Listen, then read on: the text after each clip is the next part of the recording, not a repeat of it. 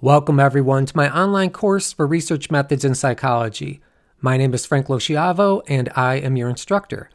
I have lots of interesting things to discuss with you, so sit back, relax, and enjoy the show. So far, we've learned how to assess or interrogate the validity of frequency claims and association claims. Now that we know quite a bit about the 4 key validities and the 3 criteria for causation, we're ready to begin assessing or interrogating causal claims. So, in this video, that's exactly what we'll do. After reviewing an interesting causal claim, we'll see if the research backing up that claim meets the 3 criteria for causation. And then we'll assess the author's conclusions based on the 4 key validities. All right, let's get to work. Here's an interesting claim. Thermal imaging can detect deception. Let's learn a little bit more about this research. This research was conducted by a team of Ohio University undergraduate students under my direction. Let's read through the abstract to get a better understanding of what this research study is about. We conducted an experiment to test whether thermal imaging could detect deception. Half of the participants were randomly assigned to be thieves by stealing money from an unattended briefcase. The other half were randomly assigned to be innocent suspects. Immediately after the simulated theft, we interrogated all participants, although we instructed them to deny any involvement in the theft. During the interrogation, we measured each participant's facial temperature using a consumer-grade infrared thermometer. We hypothesized that lying would produce physiological reactions resulting in elevated skin temperatures. Although nearly all group means showed that thieves had higher skin temperatures than innocent suspects, most of the differences were not statistically significant. However, we found that thieves had statistically significantly higher skin temperatures when asked about the actual amount of money that was stolen. Thus, we found that thermal imaging was able to detect that thieves had concealed information regarding the mock crime. Thieves also reported statistically significantly more anxiety from the beginning to the end of the interrogation. That's pretty cool stuff. Before assessing the 3 criteria for establishing causation, let's rephrase this claim so that it better fits the format of our questions. As we learned from the abstract, the researchers created a situation where half the subjects were thieves and half were innocent suspects. During an interrogation, thieves were instructed to deny their involvement in the theft. In other words, thieves lied during the interrogation while innocent suspects told the truth. The researchers used thermal imaging in an attempt to distinguish between thieves who were lying and innocent suspects who were telling the truth.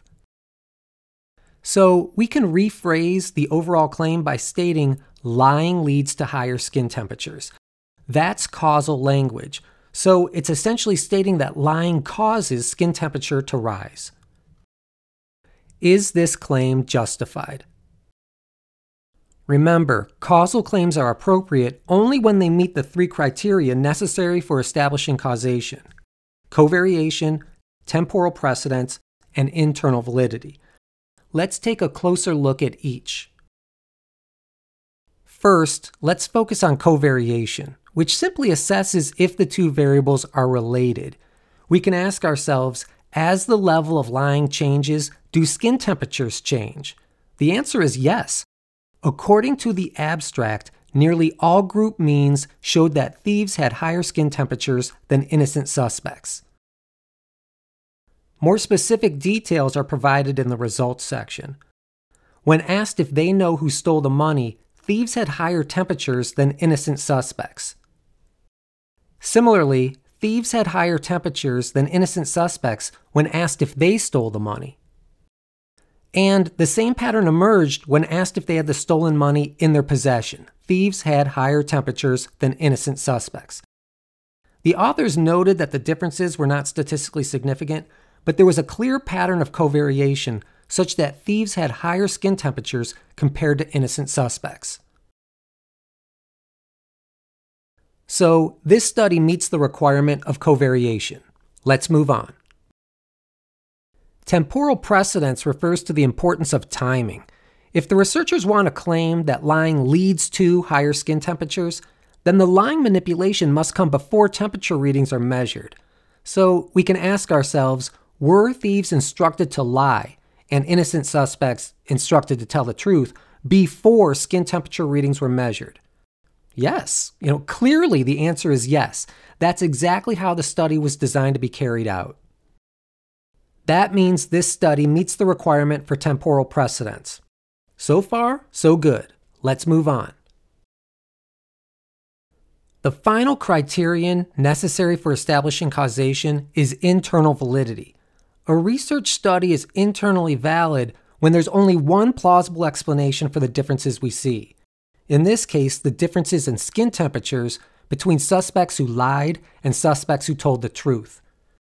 In other words, is lying the only plausible reason for the differences we see in skin temperatures? Remember, internal validity is critically important for establishing causation, because if another plausible explanation exists, then we'll be left somewhat confused because we won't know exactly which factor was responsible for the differences in skin temperatures. As I mentioned previously, it helps to ask ourselves if lying is the only difference between the groups, because if the groups differed in some other systematic way, then that group difference might be responsible for the differences we see in skin temperatures. In these situations, the first question I ask myself is, did the two groups start off equally in terms of their skin temperature readings? They did. According to the results section, thieves and innocent suspects did not differ in terms of their baseline temperature readings. Thus, random assignment resulted in relatively equal groups at the beginning of the study. That's a strong point in favor of internal validity. In fact, random assignment should be able to address most questions we might have. For example, is it possible that the thieves were more likely to perspire, and that's why they had higher skin temperatures following the theft? Due to random assignment, that's very unlikely.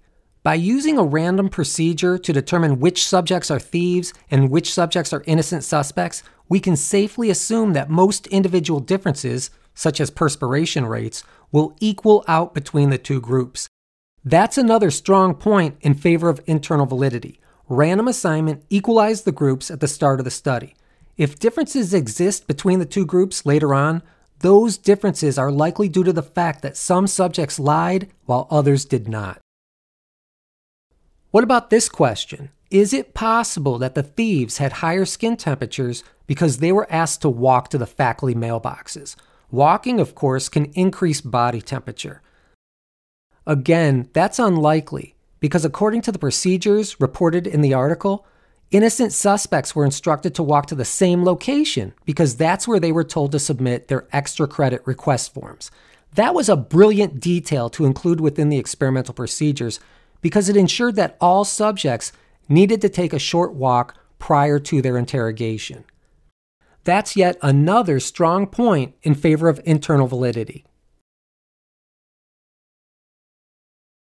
So overall, I think it's clear that this study meets the requirement for internal validity. If you're keeping track, we've determined that this research study is 3 for 3 in terms of satisfying the criteria necessary for establishing causation. So, at least for now, causal claims stemming from this research seem to be appropriate. But before we make a final decision about the appropriateness of this claim, let's dive a bit deeper by assessing this study in terms of the 4 key validities: internal, external, statistical, and construct. Here's another brief reminder of the 4 validities with brief descriptions of each. If necessary, pause the video so you can review them.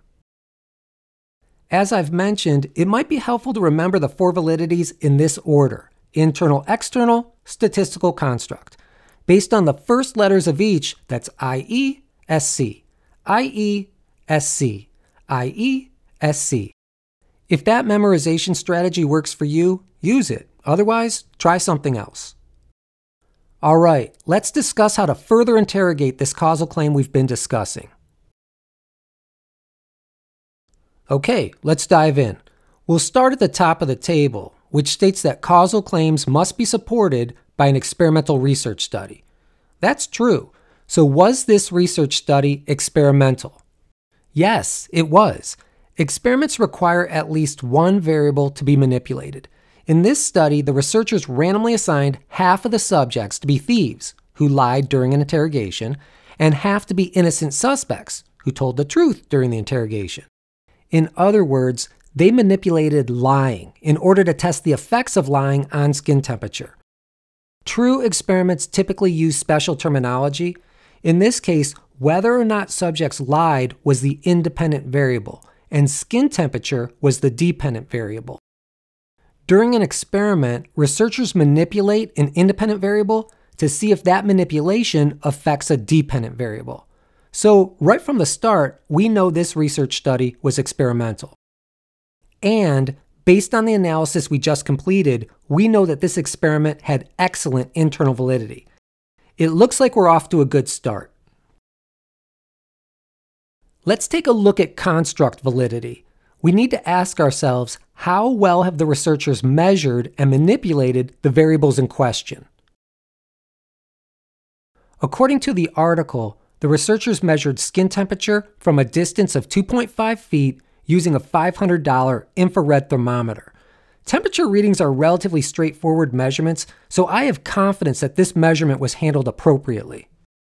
I believe their lying manipulation was handled appropriately as well. According to the article, thieves were instructed to deny their involvement in the theft. During the interrogation, they were asked relatively simple questions. For example, the interrogator asked if they had the stolen money in their possession, and for each question, suspects were able to respond either yes or no. So, generally speaking, I think the variables were measured and manipulated appropriately, and that the construct validity of this claim is quite good. The lying manipulation was particularly well done. After all, how often do you read about student researchers carrying out a simulated theft followed by an interrogation? That's good stuff. Next, let's assess statistical validity. The article features relatively simple statistical analyses, mostly just means, standard deviations, and t-tests comparing thieves with innocent suspects. Although the statistical analyses appear to be appropriate for the data, the results are somewhat mixed, so there's not as much evidence for this claim as I'd like to see. If we're going to accept that lying leads to higher skin temperatures, then the data needs to back that up. But as we discussed previously, most of the differences were not statistically significant. For example, as we can see right here, thieves exhibited higher skin temperatures when being asked each of the 3 questions about the theft, but the differences between the means are relatively small and they're not statistically significant. That said, some of their results are compelling. For example, when asked about the amount of money that was stolen, thieves exhibited the highest skin temperature when asked about $30, which was the amount of money that was actually stolen. That's an interesting analysis, and it's statistically significant. It demonstrates that the thieves had guilty knowledge. They knew something about the crime that others wouldn't know, and their skin temperatures gave them away. That's good stuff. And check this out. From the beginning of the study to the end of the study, the self-reported anxiety levels of the innocent suspects did not change. Thieves, however, reported statistically significantly more anxiety as the procedure moved forward. In other words, lying made them anxious.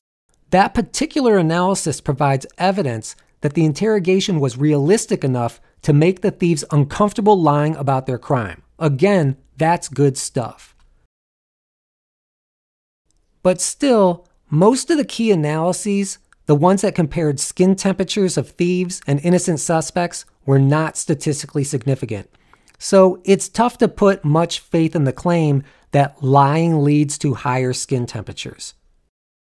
For that reason, I find the statistical validity of this research claim questionable. To trust this causal claim, I'd need more compelling evidence.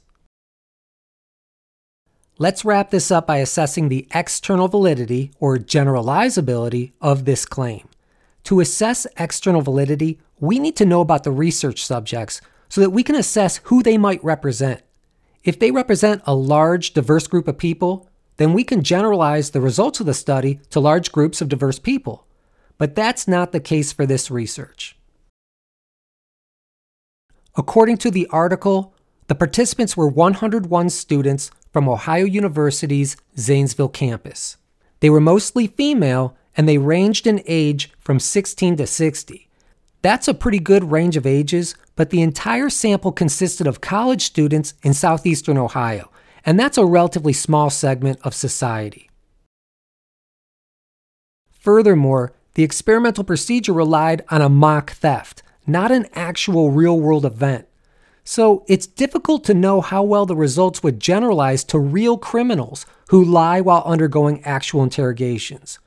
But let's be fair, if anything, real-life events would likely create more anxiety and potentially larger spikes in skin temperatures. And here's another important point. This study was designed to test a theoretical question. It was designed to test if thermal imaging could be used to distinguish between liars and truth-tellers. In other words, this research was basic research, even though the potential applications of this basic research are easy to see. Long story short, this study relied on a small sample of college students, and it focused on an artificial event, so the study's external validity is relatively poor. But honestly, that's pretty common for basic research testing theoretical questions about human behavior. All right, let's assess the overall validity of this claim. The construct validity and the internal validity were both excellent. Because the results were relatively weak, the statistical validity is questionable. And due to the small sample and the artificial nature of the simulated crime, the external validity is relatively poor. So overall, I find this claim to be questionable. It's tough for me to put much faith in it, and I think the authors would agree. In the discussion section, the authors warned that until there is more positive data, we will remain skeptical but optimistic about the potential promise of this relatively new technique. I think that's an honest way to form conclusions from the results of this research project. All right, that's it for this section, but stay tuned because I'll have more to say about research methods in the next video.